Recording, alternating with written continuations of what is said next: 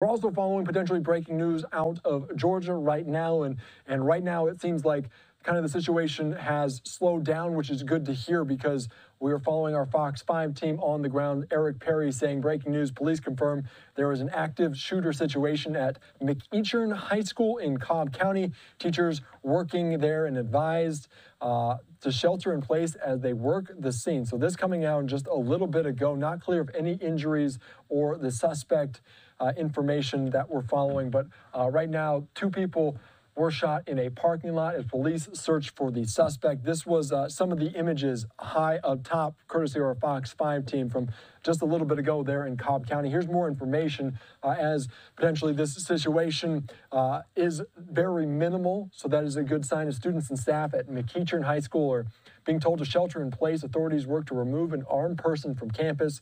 The Cobb County Police confirmed they were assisting the Cobb County School District Police for an active shooter situation.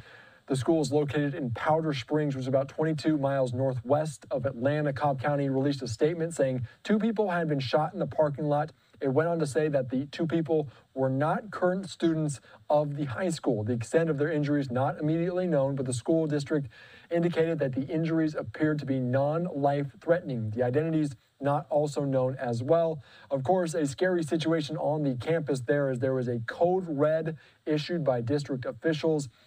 They said in a statement, quote, for the safety of both students and staff, parents will not be allowed on the campuses and buses will not run until the code red is lifted. We will provide an additional update in public once one is available. So, of course, also you always hear about reunification locations, and that would be taking place at McEachern High School just a little bit down the road as parents advised to travel from Richard D. Sailors Parkway there, and that road will be closed. So they closed off several roads around this high school in Cobb County, northwest of Atlanta. But right now, 2 people not affiliated with the school potentially shot there, non-life-threatening injuries. So potentially not certainly the extent that we hope it doesn't happen with school shootings like this, but of course, 2 people shot there in Georgia as we continue to follow this here on Live Now from Fox. We'll take you out to any updates as soon